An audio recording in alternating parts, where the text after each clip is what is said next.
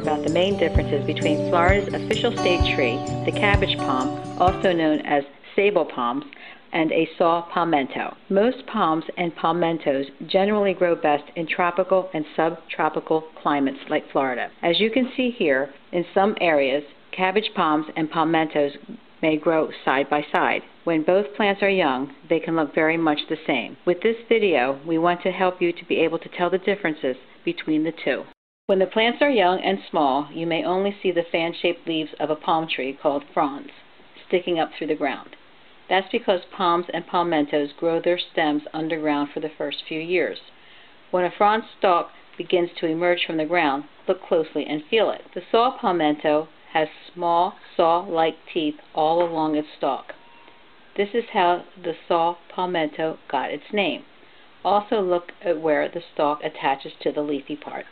Palmetto stalks are squared off and abruptly stop at the base of the leafy area.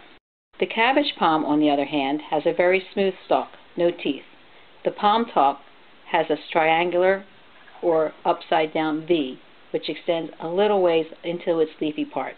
The older the tree becomes, the easier it is to tell them apart. Mature cabbage palm trees have only one upright trunk. However, the palmetto is multi-trunked and grows at angles or grows horizontally. Cabbage palms can grow on average 30 feet tall, while the saw palmetto will only reach up to 10 feet in height. As older fronds at the bottom of the trunk turn brown and fall off, new ones grow at the top of the crown of the trunk. The older fronds fall off every few years, leaving behind leftovers called boots.